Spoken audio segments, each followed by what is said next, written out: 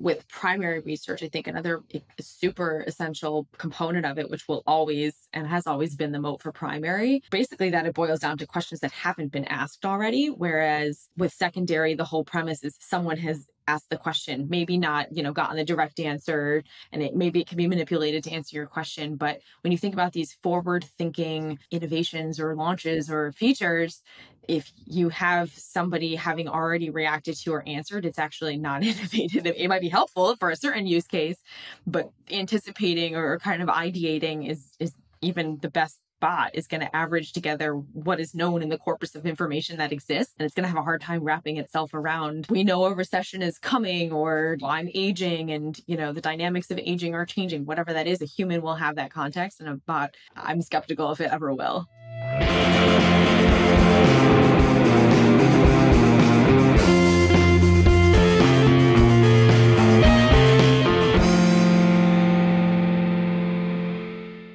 So fun to have Victoria from Wonder on today to talk about desk research. Spoiler alert, Googling is desk research, so we all do it all the time, but some great pointers on doing better desk research, to folding it into your triangulation with primary and other forms of research. And we get into AI and speculation about the future. And it's just a really fun episode about things we do every single day and how to do them better as part of our research stack. So hope you enjoy.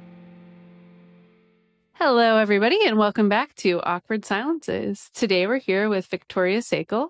She's the head of growth at Wonder, and today we're going to be talking about desk research, which is something that we haven't really talked about for a whole episode. So I think this will be really interesting to both folks who do a lot of desk research and maybe folks who do very little or none or don't even know what it is. So really excited to have you here to be talking about desk research, Victoria.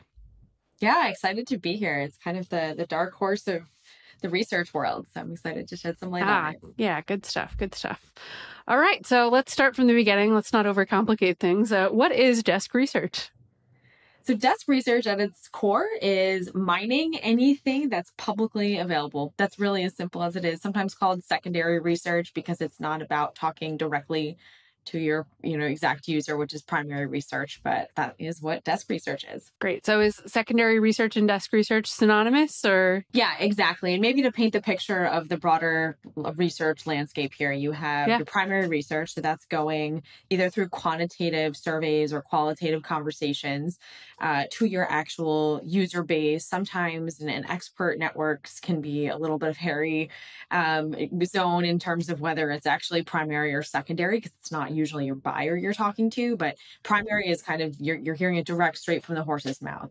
You have this other tier of sort of behavioral or social insights. So they're not exactly answering a question or talking about you, to answer exactly what you're looking to learn from them, but you're watching what they're doing or you're monitoring what they're saying on social platforms or otherwise. And then you have secondary or desk, which is sort of this foundation of underneath everything, which is what people are doing. It could be mining different data sets. It could be reading other people's research reports, but the idea is it exists somewhere, whether in your organization or outside on the internet. In the old days, it was in books, but it exists, and you can kind of use that as a foundation for most of your research. So that's where it tends to get interesting, in that some people are unfamiliar with the language desk or secondary. Most people do some version of it. If you've used Google for forget about like which Thai restaurant to go to dinner, but also, what's the competitive landscape or what's the latest on trend XYZ. You've done some form of desk research, but it actually ends up being a lot more of professionals' time than sometimes we care to admit. But also then we talk about, the formal costly, 6-month push for this many interviews or survey respondents, but we don't tend to talk about the due diligence we tend to do that forms the foundation of decisions or research efforts or strategy plans and the like. Yeah, awesome. You make a great point that sort of one person's primary research can be another person's secondary or desk research. So mining that research that was done maybe months or even years ago in your organization to see if it's relevant now can be actually a great form of desk research. Yeah, absolutely. And I'm sure we'll get into some of the trade-offs when you think about these different types Right. of research. With desk, you tend to find it's not going to be perfectly relevant. So, for example, you might have a question around a new market that you're thinking of entering with an existing product. You might have a lot of historical context around why that product was introduced in North America, but not in this new market. And so there's Mm-hmm. that relevance factor, and then sometimes a recency factor as well, especially with the speed and pace of research being conducted and published today. There's trade-offs with the kind of that we think about the margin of error, the level of fidelity that you need with different types of research that you're using, but also the different stage you're at with the decisions you're making or the plans you're setting. So usually it's fine. You can get by and get knowledgeable enough to be dangerous with desk research. But there's always that nuance of it's not exactly the answer you need most of the times. Sometimes it is, but most of the times you have to kind of layer on your own kind of follow up to that finding or data point or whatever it is. Great. Yeah. So I'm gathering it might be a good method to kind of put in your stack alongside some other methods if you want to triangulate or, find a fuller picture. So it tends to be pretty powerful when you need sort of a state of the union. You want to take stock of any information that might have been collected, get a first kind of dip into the state of consumers or the category or different trends. We like to think about it when you have types of information that you have and types of questions that you need answered. You sort of have your known knowns, the things you feel pretty good about. You don't necessarily need to spend more time on, although desk research can also be helpful for corroborating and just providing that last level of confidence that you've got your knowns down. You've got your known unknowns. So these are the questions that you're probably about to spend more time or money or budget, whatever, investing in getting answered. And then there's these unknown knowns. So you might have this information in your organization that tends to be mining behavioral data or spend or category data, that type of a thing. And then your unknown unknowns. And so that last piece is also pretty powerful for desk research, where you may need to triangulate some things and augment any of your known information with some of these additional pieces or kind of almost spotlights on the gaps in your knowledge. But we spend a lot of time thinking about how do we help people surface what they don't know. They think they're going into a research project. They think they have one question to get answered, which might still be true, but there might be all these different elements of it that you also want to surface. And so we tend to think of it as a tip of the spear. It tends to be, if you do it the right way and have the right tools, which obviously we're biased, but we're one of them. If you have the right tools, it can be pretty quick and easy. It doesn't have to be a big, slow delay to your effort or your work plan, but get up to speed on what might exist already. Get some of those kind of proxies for information that you might be looking to double down on, and then you can go into a more formal research effort with a lot more context on the problem you're trying to solve, but also a better sense of what are you actually trying to answer and knowledge gaps you're trying to close. Yeah, that's a great point. And so do folks often, and like you mentioned, people are doing desk research, whether they call it that all the time in their daily work lives. Do you recommend kind of jumping in and maybe doing a little informal desk research before even putting together a research plan often? Or is that a piece in your existing plan and you kind of want to make sure you can contextualize how it's going to fit into a larger plan? Yeah, I think it's a both situation. The first thing I'll always guide clients with is think about your constraints. So if you're time strapped, your budget constrained, and you just need to get quick answers, sometimes that means jump right into the survey. Sometimes that means actually spend the extra a couple hours doing the due diligence to get something in front of your CEO or whatever it is faster. There's also an element of what level of accuracy and precision do you need in the information that you're sourcing to make a decision or recommend an approach, whatever it is. Again, desk research might not be the most precise, but it will be quick and it can be close enough in some cases. Other times, primary research and having those direct quotes from what people are experiencing or are needing can be what you need. But there's typically an element of, is it helpful to take stock of what you already might know? Is there an element of we need to have something that's directly tied to our audience or specific to our business to take those answers back to whatever your stakeholders might be looking for, or to your own team, that type of thing. Great, great. Cool. So let's talk about some more specifics. So what are some tools that you might use to answer different kinds of questions, to do different kinds of desk research? Yeah, so typically the landscape breaks down into Google and search engines, which a lot of us Sure. are intimately familiar with. And now, lately, there are a lot of LLMs. So you can turn to the generic LLMs like GPT, Bard, now Gemini, Claude, the like. There's also a whole category of AI powered research tools. We've kind of pulled together and mapped that landscape to understand, are they uniquely AI tools? Are they tools that used to be for something else that they've sort of layered in different AI and LLM components? Some of them are purpose built for example, mining PDFs. We talked about other research that might have been published online. If you've got a PDF of a report, you can run it through and get the full kind of download.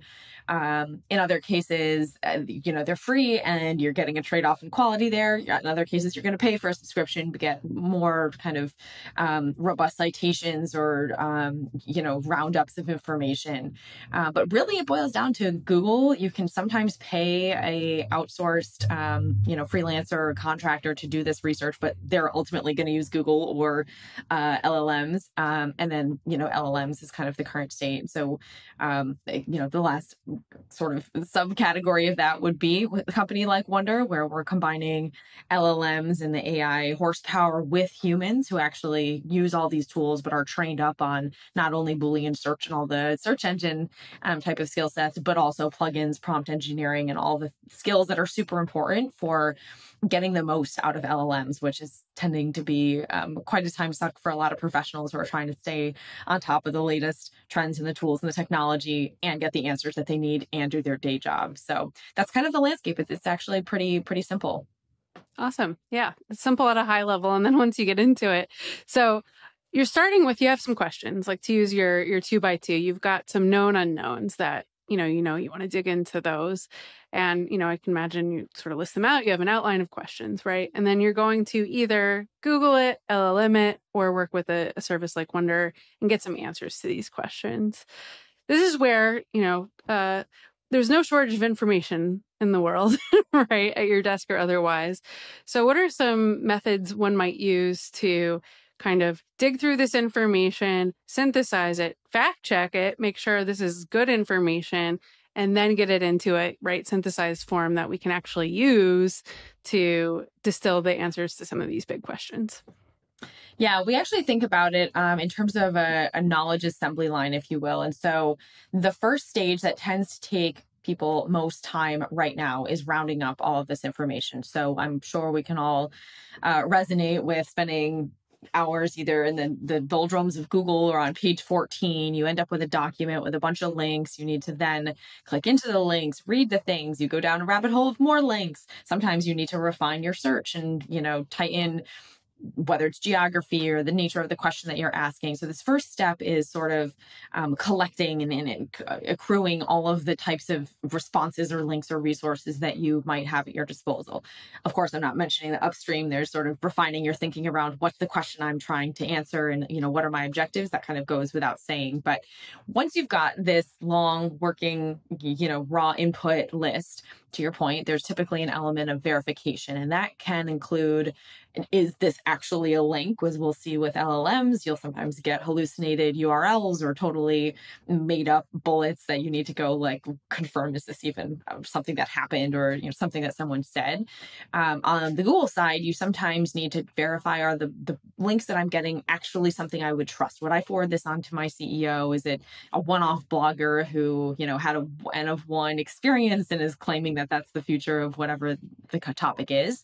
So there's the kind of credibility and the verification in that sense.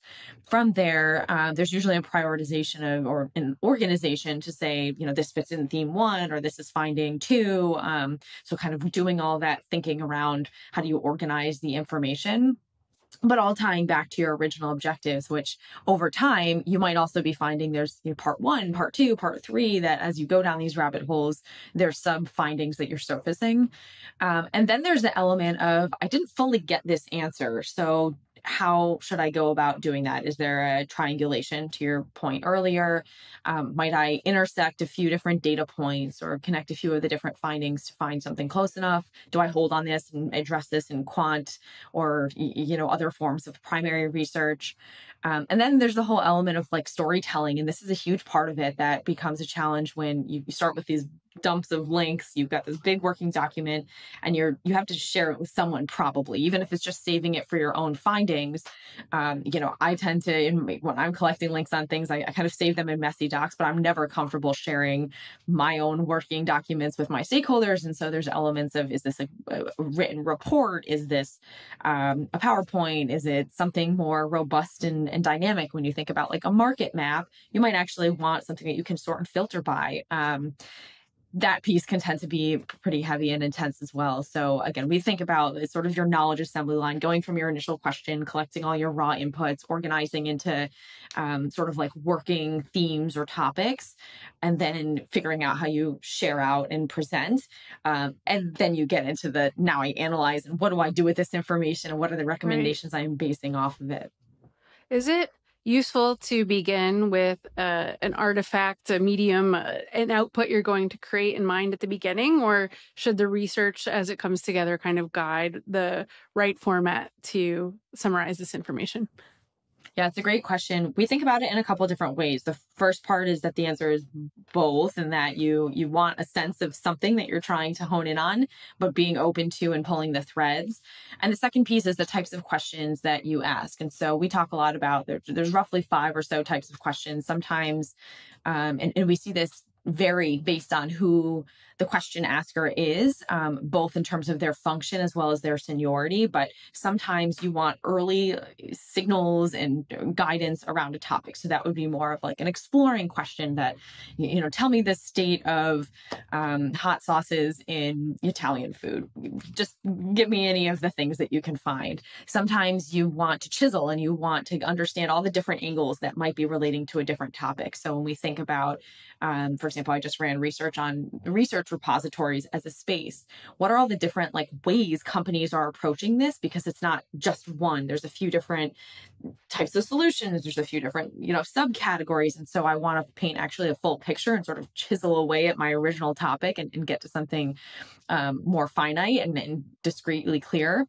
Anyways, there's a few different types of ways you can go about this, but usually it depends on, are you trying to converge and narrow down your thinking and your understanding of a topic, or are you still at the divergent phase where you're looking to explore and widen your aperture to capture all the different angles that you might need to be thinking about at this stage? Yeah, fantastic. I definitely want to get into how different teams, different roles, marketing, product, business leaders, et cetera, can use desk research and use it alongside perhaps primary research. That might be a good segue to talk about some of the research you're doing about research and what you're seeing in that research. So this will make sense when you start talking. It's very meta, very, very meta. Yeah, it's been quite an exercise, but the idea is that, again, companies go from having some sort of business objective, growth, market share, entering a new market, whatever it might be.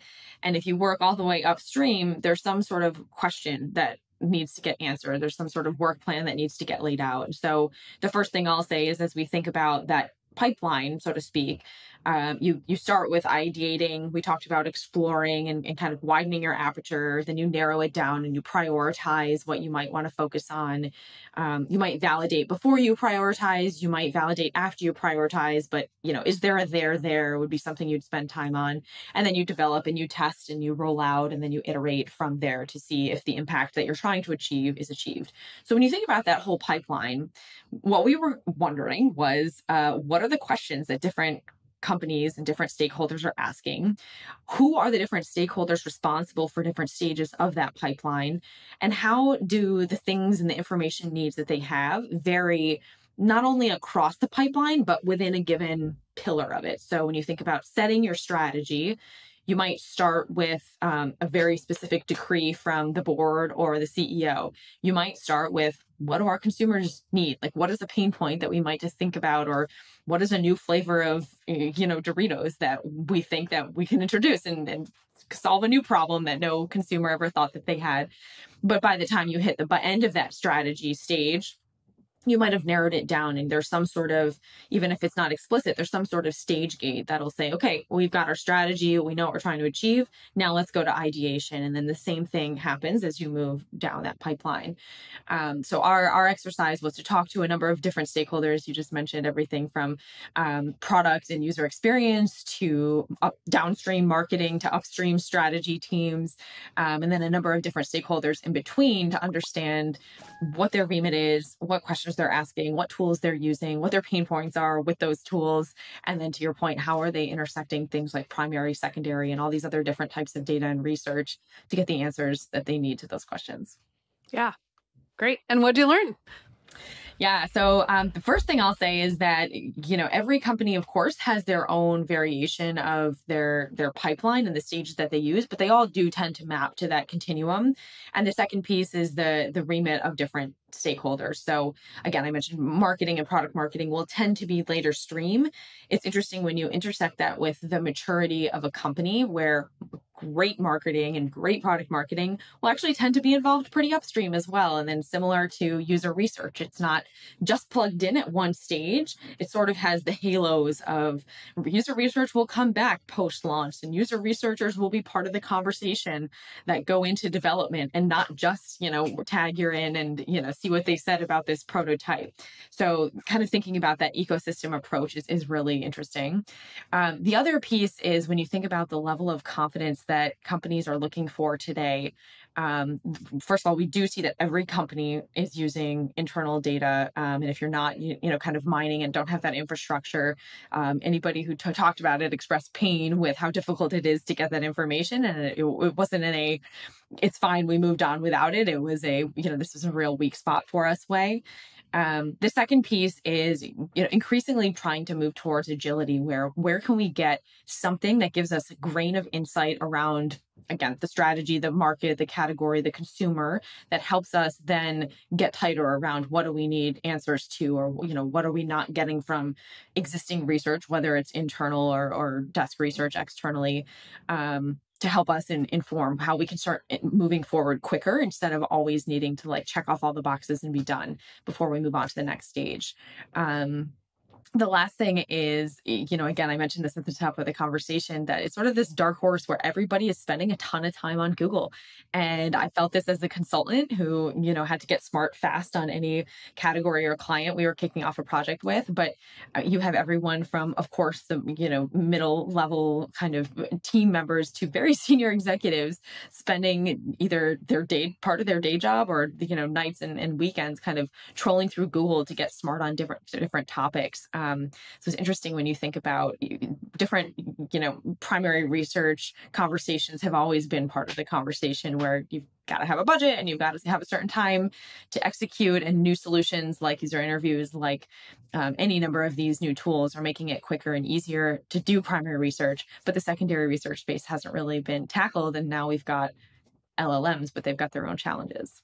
Yeah, for sure. Like the hallucinations you mentioned, and what do you call it?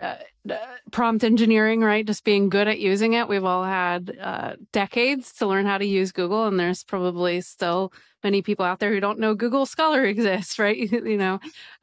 So, right, a lot of education to do in terms of using these new tools well, but also fact-checking them and making sure the information that you're getting is good information.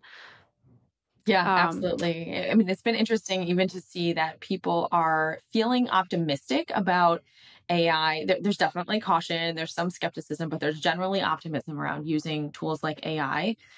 But in any of the conversations I was hearing, it was sort of like, it can help me do things a little bit faster, but that trade-off then comes into exactly what you're saying, the validation, the credibility. And so we get into this problem where people are spending lots of time either on Google or in the LLMs. And yet they're all still feeling like, when we have the surveys, we have the conversations with them, they're all still feeling like, I need to be doing more of the landscape assessments and the consumer insights and some of these higher level but pretty foundational, we go back to the 4 Ps and the 5 Cs, like people still need ongoing insight into those things. And they're too one-off right now because it's such a time suck to do the Googling and the, LLMing, whatever the verb is there to get those answers. Right. Any trends in the kinds of questions people are asking that you're seeing come through? So the two levels of this are the types of questions, which are pretty consistent. So landscape, competitors, consumer dynamics. There's a lot of questions relating to sizing, so ROI and SWOT. And then the second piece would be on literally what people are worried about. Right. Of course, a lot on AI and, how do we use it? What should we be thinking about it? But also, what are our competitors doing? What's happening in the space? Beyond that, it's been actually fascinating. We have everyone from, banks and financial services to a number of consulting, firms, even CPG, and the minutia of the types of questions and the very specific things that they're asking suggests that, you might typically go to primary respondents for these types of answers, but actually there is enough out there that they're coming back again and again for good insights on some of these, chemicals and people's perceptions of this, that, and the other thing. But I can imagine, and again, as I experienced in our own research effort, you can get smart pretty quickly on what's out there. And then the questions that you layer onto it with primary research, only 10x is the level of insight versus just, starting at 0 and going to 10. You can take it even further because you've started at 10 now with that foundation. Yeah. I'll ask you a kind of speculative question, but maybe one rooted in observation, which is with AI and with this, really potential exponential speeding up of gathering of secondary information that's happening, right? Where do you see primary research evolving alongside that? Where is it most useful when you can get so much, I guess, breadth of information, right? Otherwise, how do you see that evolving in terms of the value of primary research?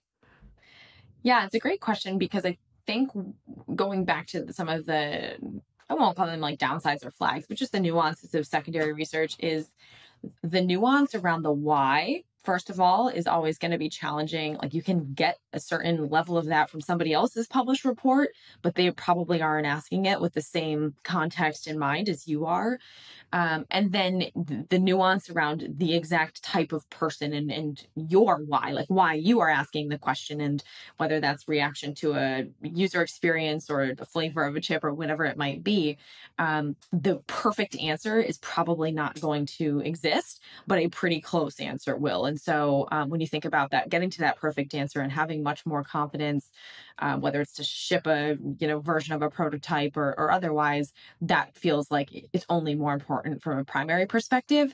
It's also where you get into this interest. I'm interested if you guys have had the conversation or seen it come up, but synthetic respondents to me feels like desk research jammed into a primary person's bot's body. Right. Yeah, I don't know where that will head, but yeah, well, we have a healthy skepticism of that, of course, right? You always want to be on the cutting edge of technology, but we're hoping that humans remain an important part of research on the participant side for sure. But very interested to see how we've seen also AI on the other side, on the moderator side. Again, hopeful that moderators have some value is reading body language and adjusting to the responses and, that human to human connection. But are there cases where maybe it's not necessary? Probably, right? So it's figuring that out. What's that depth of why that I need, that depth of information, and how do we use primary kind of one-on-one research to really validate and really get to that emotional core of things that we can't do through some of these cheaper, faster, more scalable methods? Yeah, you raised a good point, though. With primary research, I think another super essential component of it, which will always and has always been the moat for primary, is basically that it boils down to questions that haven't been asked already. Whereas with secondary, the whole premise is someone has asked the question, maybe not, gotten the direct answer, and maybe it can be manipulated to answer your question. But when you think about these forward-thinking innovations or launches or features, if you have somebody having already reacted to or answered, it's actually not innovative. I mean, it might be helpful for a certain use case, but anticipating or kind of ideating is even the best bot is going to average together what is known in the corpus of information that exists. And it's going to have a hard time wrapping itself around, we know a recession is coming, or, I'm aging and, the dynamics of aging are changing. Whatever that is, a human will have that context, and a bot, I'm skeptical if it ever will. Yeah, no, it's a great point. You talked about with the Doritos before. It's you could learn a lot about America's favorite flavor of Doritos. Is it nacho or Cool Ranch? I don't know. I think Cool Ranch is the best, but you can learn a lot about that, but it won't tell you what new flavor to create, right? You can see gaps in the market, but yeah, that's a great point, that innovating made more possible by what do you actually, ascertain from that human connection, and also the PII side, right? Where someone might have asked these questions before, but they're not going to just be broadly available to the world for security and privacy reasons as well. Yeah, I'll be interested to see how things might unfold with publishing research results, knowing that AI is getting even better with mining what is publicly available. Obviously, a lot of these things were published. There's the whole ungated conversation as well. They were published with the intent of being consumed publicly, but if we'll start to see that people are being less liberal in sharing their research results because AI can pick it up and surface that insight and answer for anyone and everyone now. Yeah. You mentioned the pipeline of research and converging and diverging. Are you seeing folks or most of your clients, for example, or what you see folks using kind of upstream at that early level, or is it everywhere in the decision-making process that this kind of research can be useful? It does tend to come in early half of that pipeline, I'll call it. Things like development and testing, there's obviously a different type of research it tends to be prominent there. But I'll also say that within each of those steps, it's the top half of the step where you tend to diverge and collect your information. And then the bottom half is more about refinement, thinking, synthesizing, and then heading into the next step where you would tap this type of research again. Yeah, interesting. Cool. What else though should we cover about desk research that I didn't ask you? Yeah, I think, maybe even taking a step backwards, because something we talk about and think about a lot at our company is this whole concept of curiosity and asking questions, where the dynamic that Google has created a lot of access to information. But in a professional context, again, we talked about how much time it takes to find these answers. And we have day jobs that are not typically go and sit on Google and, explore the things and get answers.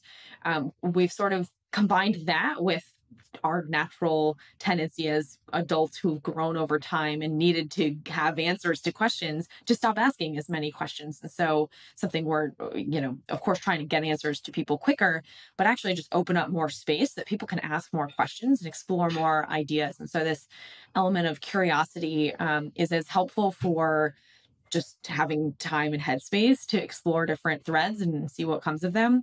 But also when you think about where innovation come from, whether it's a VC or in a company or otherwise, the 80-20 rule is how businesses grow, right? The more questions that you can ask and the more opportunities or threads or bets that you might be able to explore, the better chance one of them is going to, or more of them, 20% of them are going to really be the future of your business. So you combine that with this idea of how do you get incrementally more confident in the information you're collecting, do a little bit of desk research and get that much tighter. We think a lot about the 1 in 60 rule in aviation is that a 1 degree change in your direction at your starting point over the course of 60 miles can change your ending point by about a mile.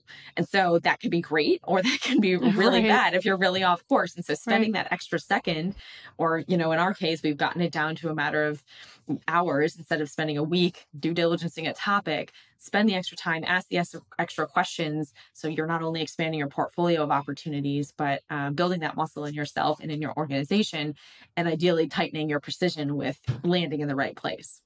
Yeah, you bring up an interesting point, which is, I wonder, you talked about the known unknowns, but then there's the unknown unknowns as well.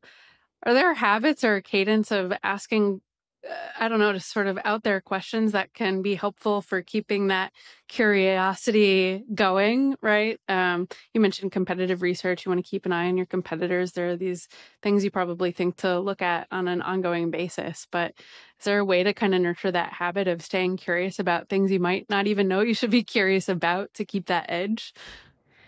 I think part of it will come down to that, again, professionals are strapped for time and don't even have the headspace. And we always talk about freeing up time on your calendar to just think and strategize. Never really happens. It's hard to do, but there's an element of like, how do you create that space to be thinking and wondering and not jumping to the answer? So, plenty of ways to build your curiosity and question asking muscle. The other side, and this is what's unique about our AI that's built into our platform, is it's actually a divergent thinking model. We've done this for a decade now and have a ontology of all the types of questions that intersect on the back end to say, if you're doing a competitive landscape, here are 10 things you might want to think about. Or once you've done the competitive landscape, here's 5 different directions you might want to go next. And so when you're talking with our chatbot around, I want a competitive landscape of all the research repositories out there, it's going to come back to you and ask thought-provoking questions. Are you interested in this? Are you interested in that? We tend to find that about 95% of the people who come through and start with one question end either with another or with a 10x version of the question, because just practicing the have you thought about this or yes and that improv emphasizes pretty heavily can be pretty powerful for just expanding thinking that way. Yeah, be careful with those questions. They tend to beget more questions. To your point. Yeah. I think also it'll be interesting, this is super speculative, but just with AI and again, just the speed of the passing of information that's rapidly happening, where more questions and answers can obviously be processed now than before. Probably the brain's capacity to retain them has not grown as fast, and so I do think more and more of our intelligence is sort of sitting outside of our brains, but hopefully easily accessible on demand. But I think that's interesting, right? How that's going to change how we work and how we think, where we just can't, we can't double, triple the size of the capacity of our brains, but can we answer questions quickly when we need to? I think so. Yeah, that's where we started exploring this research repository space, if nothing else, to help our clients figure out how to mine this almost internal corpus of the brain of the organization. Because as there's all these new ways to get information, as they're becoming more accessible, and as we have AI that we can unleash on this internal body of everything from product data to social listening findings to primary or secondary research findings, getting all of this in one place, avoiding duplicating efforts, connecting dots. We talk a lot about collecting the dots. So we talked about that big Google sheet of all of your links. And then there's actually the so what that happens from that, the connecting of the dots and figuring out the implications.